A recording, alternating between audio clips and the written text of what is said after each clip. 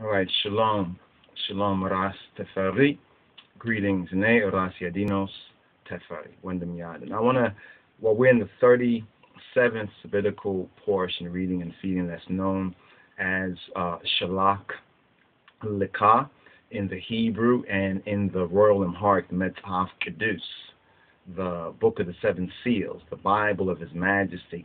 This Torah portion is called Lach Til Kalacho. And it's relating to the 12 Israelite spies who were sent in to spy out the land of promise, the land that was given and promised to Abraham and to his descendants, right, to spy out that promised land. So 12 spies were sent. So we want to call this lecture Canaan, then SHASHAMANE, now, or like Canaan then, like yesterday, in other words. And today, it's SHASHAMANE. Today, it's SHASHAMANE. 12 spies, 12 Hebrew spies, 12 Israelite spies, we can call them, but the 10 lies. And this is part of the series that we've been working on for this Torah portion of how to lose Jah's promised land. In other words, how to lose out on Jah's promise. Now, as we've been teaching on the Amen, or the Imnet, or what we call Bamarinya, the Hymenot.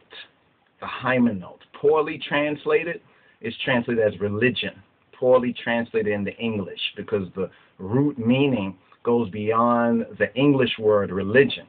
So when you see something translated from Amharic, for example, the utterances of Moa Anbesas and Negeda Yehuda, Kedamawi Haile Selassie, Siyume Egeziawi here, Negusa Neges Ze Ethiopia, when you see translations of His Majesty's speeches, and it says in the translated utterances, religion, know that it's speaking of Hymenot.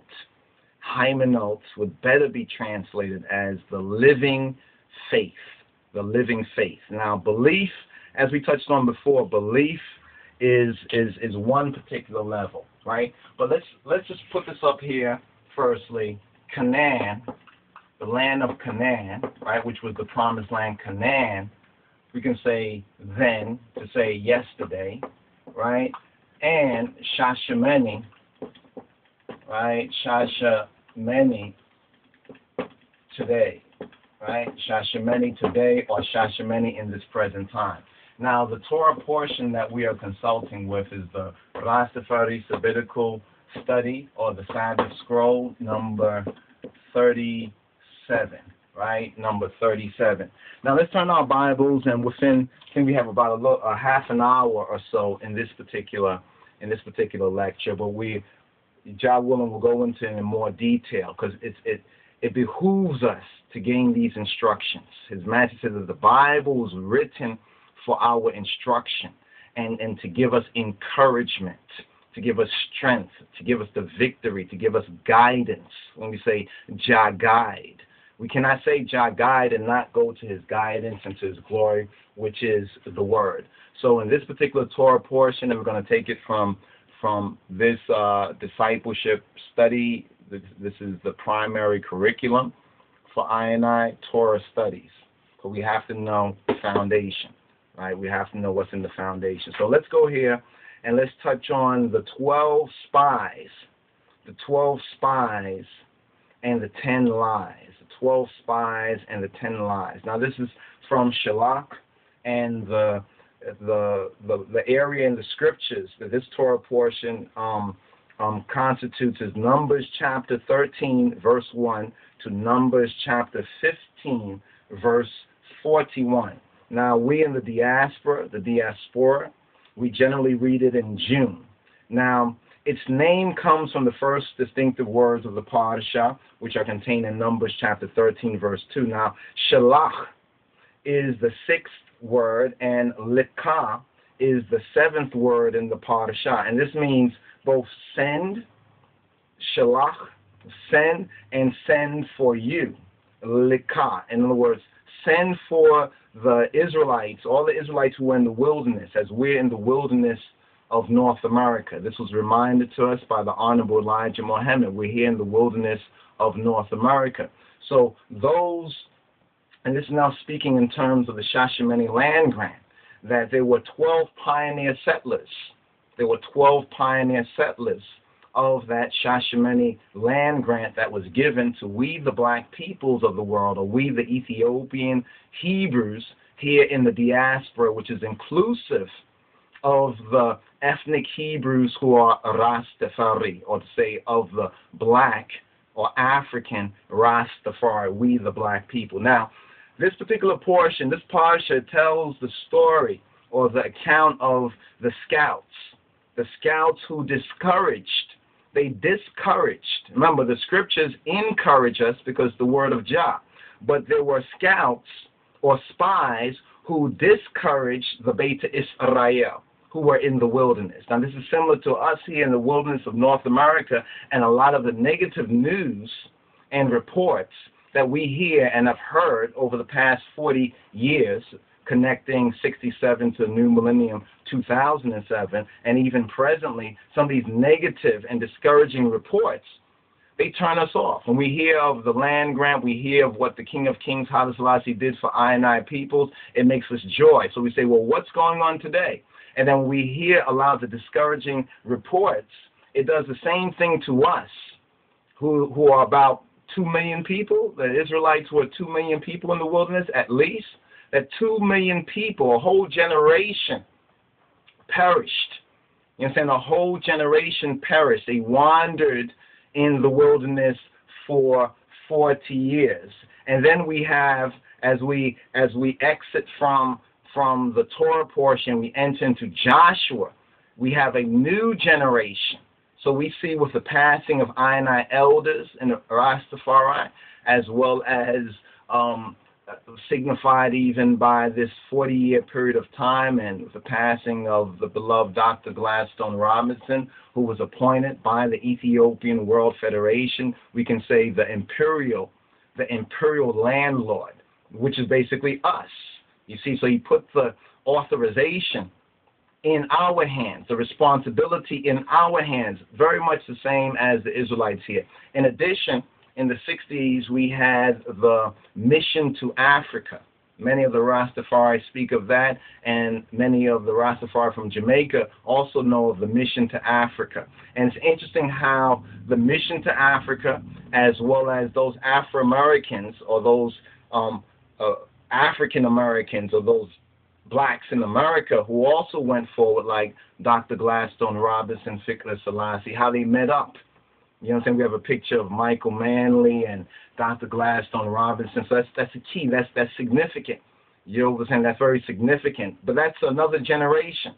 We are the generation, in a sense, following them, as Joshua led a generation following that former generation who did not enter into the promised land. And this is the key incident right here concerning the 12 spies and the 10 lies. And what's very shocking is that when we now look at the 12 pioneer settlers and we look at the true history of what went on and we compare it with Torah, we compare it with the glory of His Majesty, the teaching, the instruction, it's one and the same. And it's based on the same error or the same lack of faith or unbelief. They got discouraged. They no longer trusted Jah's word and started to follow after men and people. You understand? And he went away from their divine heritage. Therefore, they were not entitled to their divine inheritance. All right? So this is the area we want to touch on right here. So let's get into the scouts. Let's touch on the scout story for a moment. And we're going to go to this portion, page 178 of Bamidbar, the Hebrew book of Numbers, which is the fourth Torah portion of volume 4. And here it says that Jah, God, Ha-Elohim, the true God, Baruchu, blessed be He, Exyaviher Bamarinya, the good is, Lotu Subhat, to Him be the praise, the sustainer, told Moshe, to send one chieftain, one Ras, one chieftain, one elect, from each of the 12 tribes of Israel to scout, in other words, to survey, or in other language, to spy out the land of Canaan, the land of Canaan, the land of promise. Now, for us, that land of promise is, generally speaking, Africa, but specifically speaking, Ethiopia. That is we say the Holy Land, Ethiopia. That's the heart, that's the capital for I and I. All right, because of the King of Kings, because his throne is set there. That's where the tribes are to gather. So we have a similarity right there with the scouts being sent into the land of Canaan, and then we also have SHASHAMANE as being that example of the land of Canaan. We can almost call it like Jericho, and perhaps this will be the Jericho, you know what I'm saying, of that particular correspondence and checking out the scripture and then checking out the reality, and then in Jah, you know, in Jah light, seeing that, wow, these things actually do go together. You understand that there's something that's teaching us, you know, and we're gonna share what we think it is saying, or our testimony, and then we want others to go over and check it out for yourself. You understand? And determine whether it's true or false, this testimony and this teaching. Now, Moses sent them out from the wilderness of Paran, right, in Numbers chapter 13, verse 1 to 2. Now, among the scouts, or among the spies, we need to go over this, and we say this is the first part, but hopefully we will continue, we'll have the option to continue this and go into more of the details of the story and share what the Holy Spirit of the Father and the Son, you know, and of the true God, the triune God, has shown I and I about this. And it's really, really very, very, but you go to mania. It's very interesting. Now, among the scouts were Caleb, the son of Jephunneh, from the tribe of Judah. There was Caleb from the tribe of Judah. And there was Hosea or Hoshea, the son of Nun, later to be known as Joshua, Yehoshua, of the Old Testament, from the tribe of Nun. The son of Nun, but he's from the tribe of Ephraim. That means he, in a sense, was a half-tribe, in that sense, one of Joseph and his Egyptian wife, Asenath. So we once again see the black, the African relationship, like with Moses being a Hebrew and his wife being an Ethiopian. So therefore, when we say Ethiopian Hebrew, it's there at the very root of our truth and our story. Now, Numbers chapter 13, verses 6 to 8 mentions that. Now, Moses had changed Hosea's name to Joshua, Yehoshua, adding Yah or Eo, you understand, or Yah. Yehoshua, Yeshua is the contracted for the Savior in the New Testament. Numbers chapter 13, verse 16. Now, they scouted the land as far as Hebron. Now, Hebron is also very, very interesting, and those are the disciples, brothers and sisters who are doing this study. Make a note of Hebron and look up in the Metaphysical Bible Dictionary Hebron, and first of all, understand what the meaning of Hebron is. You understand? In Bamarinya, in Amharic, and Ge'ez, we have Hibret or Chibret, which means unity. You understand? Like if someone say, Amasignalo, and you say, Abro Yisten. You understand? The words Abro. Abro is from that. Abre, Hebre, Hebre.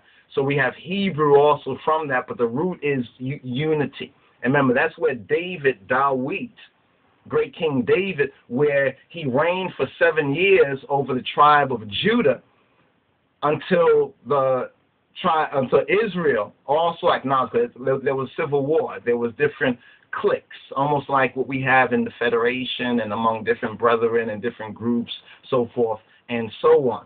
So that shouldn't shock us. If we know our story, we'll know how to overcome those obstacles with faith, courage, and a just cause. Remember, faith is first. Without faith, you ain't going to have the courage, the confidence, the trust, the coordination, and the just cause, you understand, won't come about. One will be in a state of no justice, no peace, as we are still in the wilderness. So they scouted the land as far as Hebron in Numbers chapter 13, verses 21 to 22.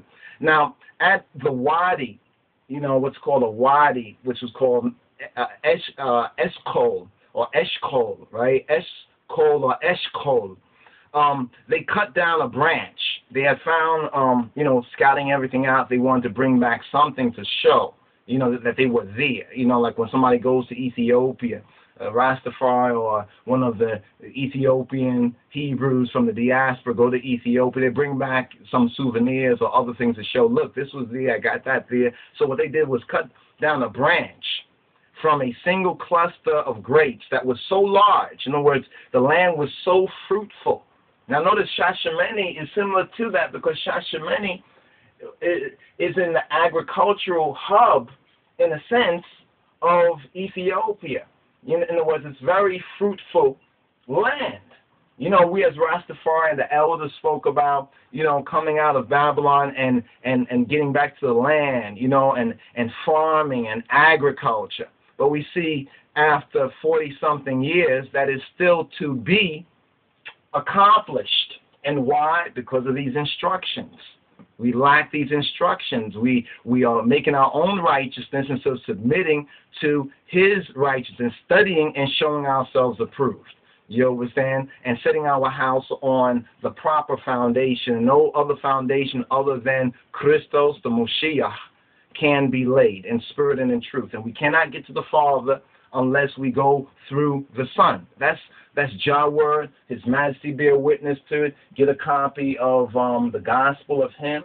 Check out the interview of His Majesty, and we have some highlights of certain of His Majesty's teaching on that particular matter. And all we're seeking to do is to be faithful to what His word is, and we're learning so much that's clarifying a lot of things that were so confusing. So when we look at the situation with seeing faith, not with blind faith, but with seeing faith, you understand? Not with blind belief, but with faith. Remember, faith must be added virtue. And to that virtue, which is charity, charitableness. And with that virtue, to that virtue must be added knowledge. So if somebody truly has faith, it affects their giving, their character. You understand? And then they can receive knowledge. But if they don't go in the order of Jah, they go out of order. And out of order means it's broke, it's busted, ain't working. So anyway, back to this.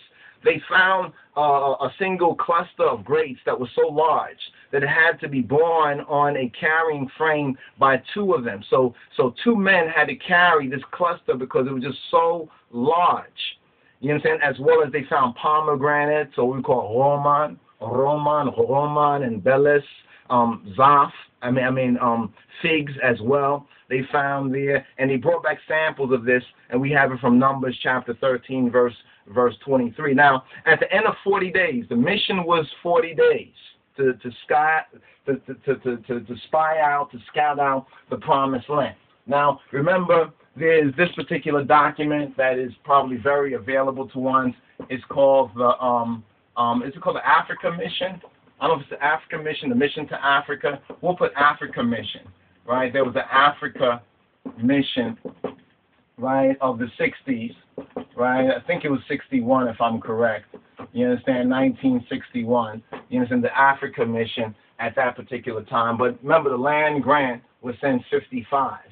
You understand? It was since 1955. Also of key note that the first land grant administrator of the SHASHAMANE land grant was a black Hebrew or Hebrew Israelite, or we would say an Ethiopian Hebrew, Mr. James Piper and his wife out of Montserrat. So let's understand the connection when we talk about Torah, when we talk about ourselves as so-called black Jews, or more correctly, Ethiopian Hebrews.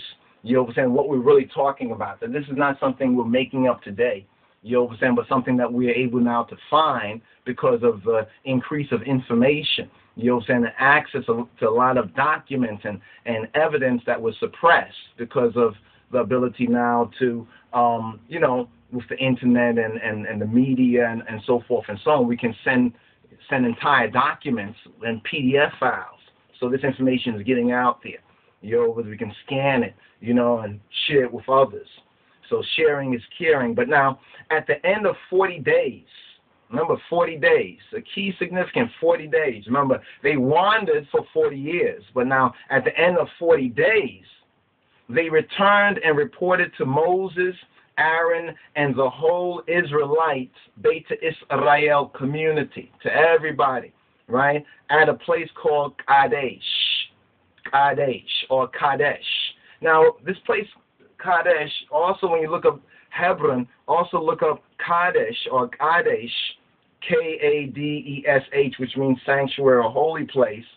Look up Kadesh in the Metaphysical Bible Dictionary and check out the knowledge there. Check out the information there as well. If you don't have a copy of that, you can go to our website, www.lojsociety.org. You can download a free one. I think it's /studies page. You should be able to find it there. But now when they went to report, they said that the land, and this is very similar to what happened within SHASHAMANE when they went on the Africa mission. You know what I'm saying? When they went on the Africa mission, this is Africa. You know what I'm saying? When they went on the Africa mission, then there's Ethiopia.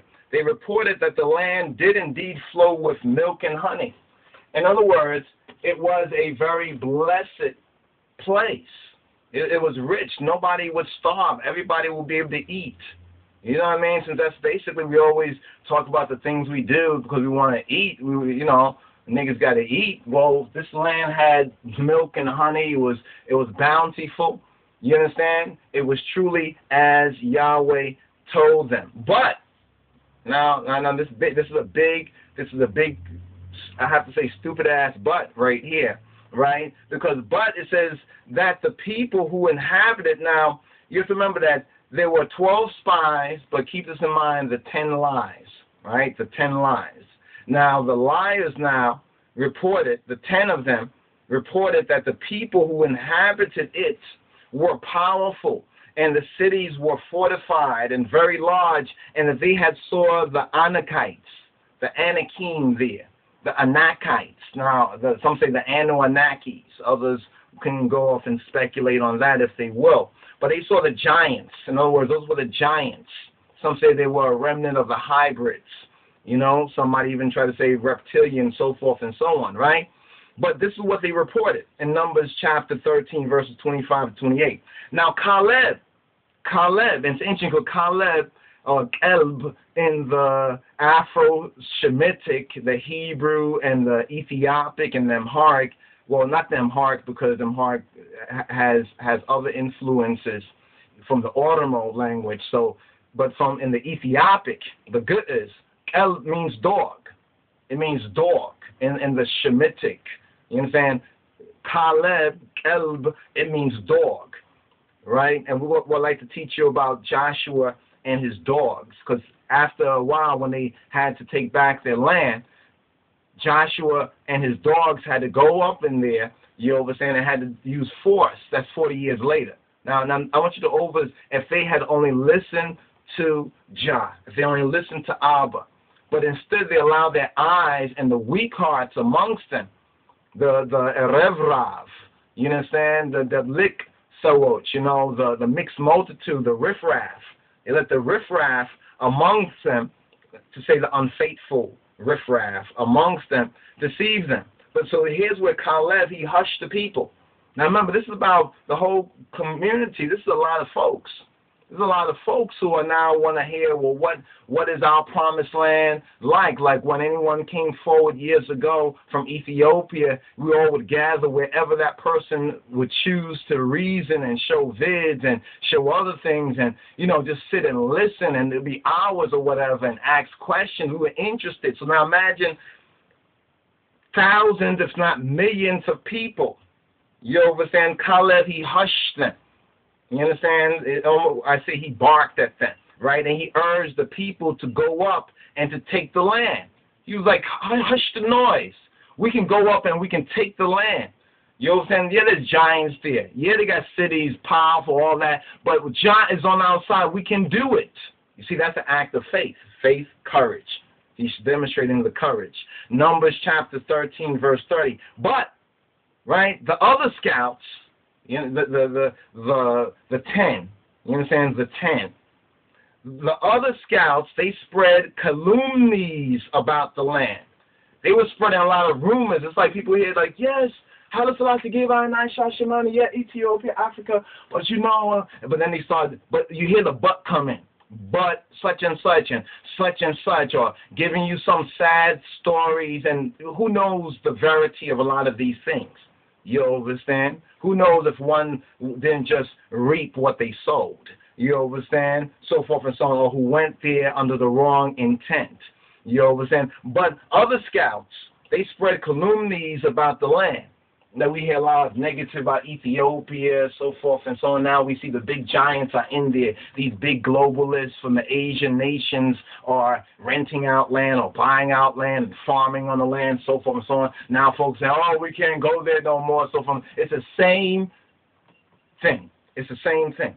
It's the same evil report. It's an evil heart because of a lack of faith. Therefore, they are cowards. They don't have no courage, not even the courage to work together in Jah covenant, not even the courage to affirm their birthright.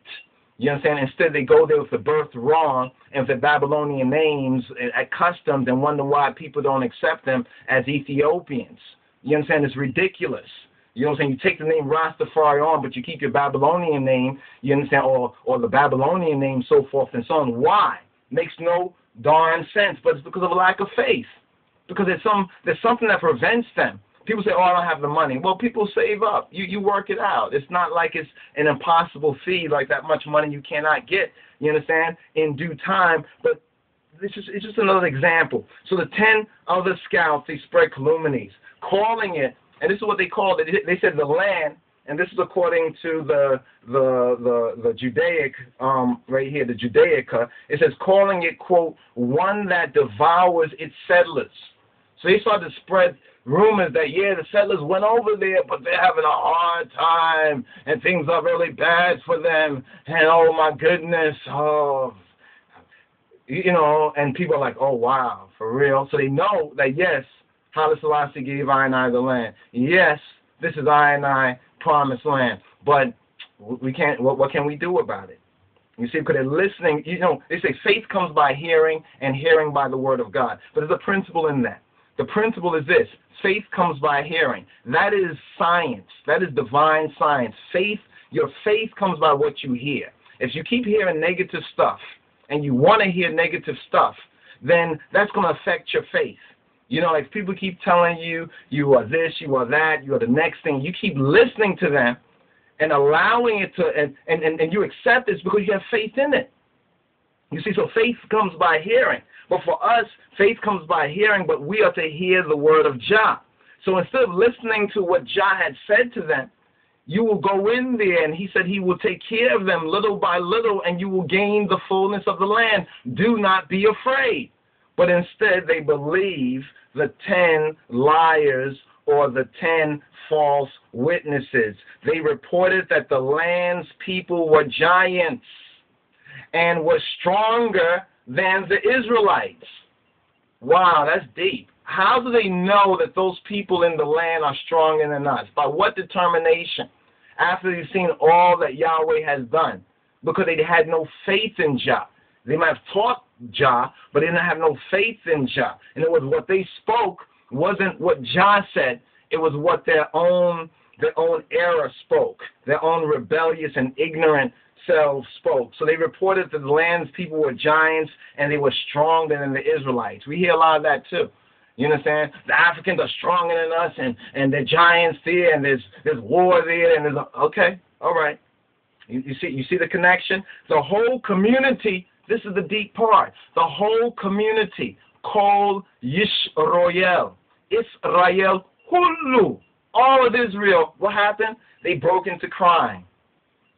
I mean, not just some boo-hoo-hoo-hoo, but you know, like when, you know, it's like hope deferred, in a sense, makes the heart sad, Proverbs says. Hope deferred. Like if you're expecting something and somebody say, oh, I know you was expecting it today, but it ain't going to come today because, and you could feel it. And where do you feel it? Where do you feel those feelings? In your heart, in your stomach, in this center part. You understand? But the Bible says in Yeshua that waters will flow out of us when we are in our proper, you understand, person in Christ. You understand? And that means in faith, not faithless. But the whole community now here in these tents, you understand, here in these tents, they broke into crying. They railed against Moses. They railed against Aaron, right? And they had shouted, if only we might die in this wilderness.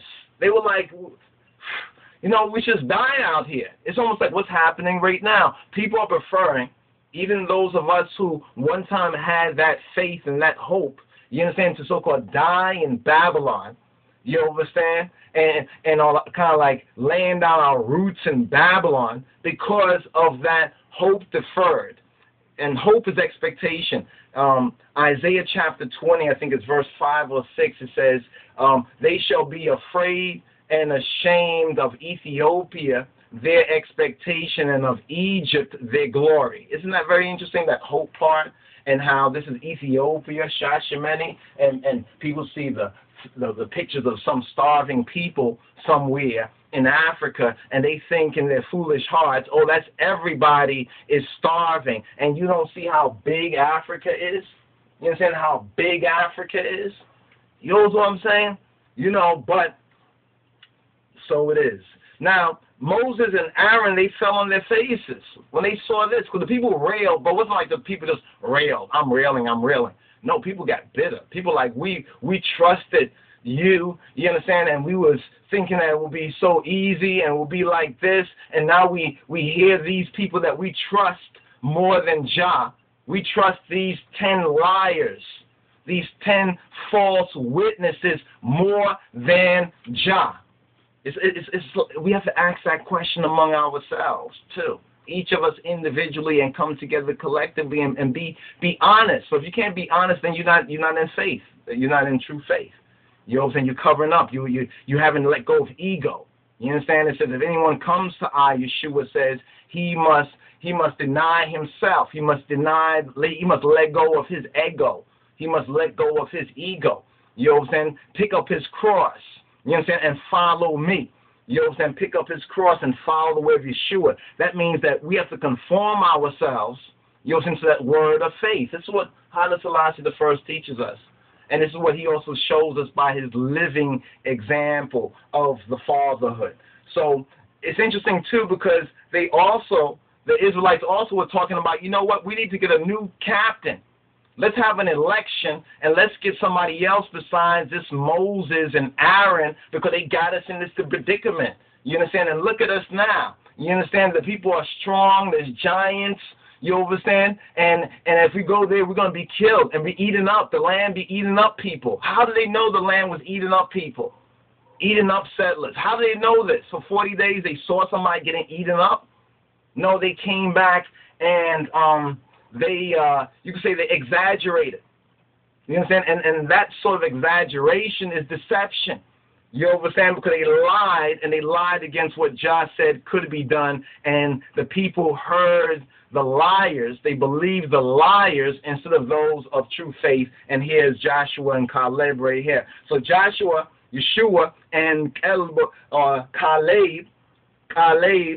they rent their clothes. They ripped their clothes. They were like, you know, they rent their garments, and they exhorted. They try to build up the Israelites. They try to build up Beit Israel. They say, don't fear.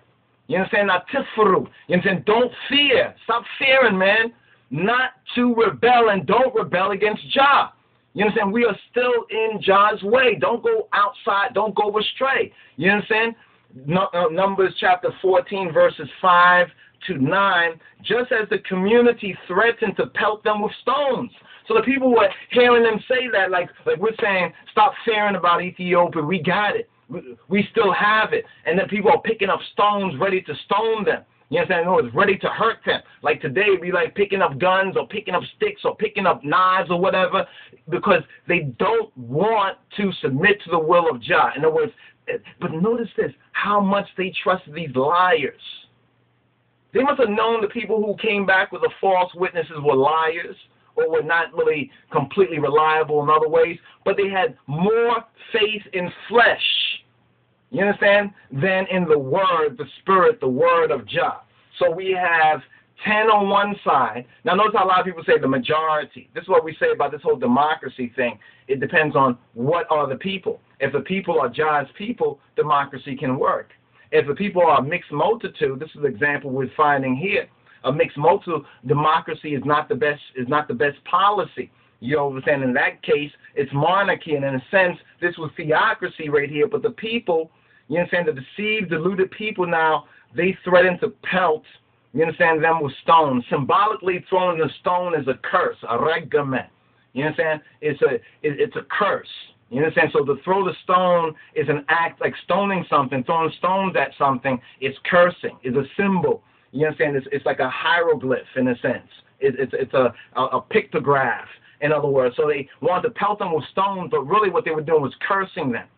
You understand? Oh, Joshua and Caleb, they need to shut the F up, man. They don't know what they're talking about. Moses and Aaron are lying to us. You understand? We need to go back to Egypt. We need to die out here, forget what Moses is saying. We're going to do our own thing. We're going to start our own thing up. So just at that time, Jah's presence, you know what Jah's presence is, the Shekinah, or the Shekinah, the shock and awe. His presence, Jah's presence appeared in the tabernacle. Just when they was about to, just when they was about to start their curses up, Jah showed his presence to show you whose side was Jah on. But still, after all of that, the people didn't get it. It's like when we showing what's happened in the history of our people, we're showing the scripture, and people don't want to argue against what we're saying. It's like the Marcus Garvey thing, want to tell us that, hey, well, Marcus was a great man. We never disagree with that. Marcus this and that, so forth and so on. But in the response, we heard nothing about Dr. Malaku Bayin. We heard nothing really about the Ethiopian World Federation or the proper order of things. You know what I'm saying? Wanted to spend all that energy defending Garvey. You know, so follow Garvey. Go where Garvey went. Become a Roman Catholic. Garvey became. You understand? Boom. And it's interesting because Garvey too. He had faith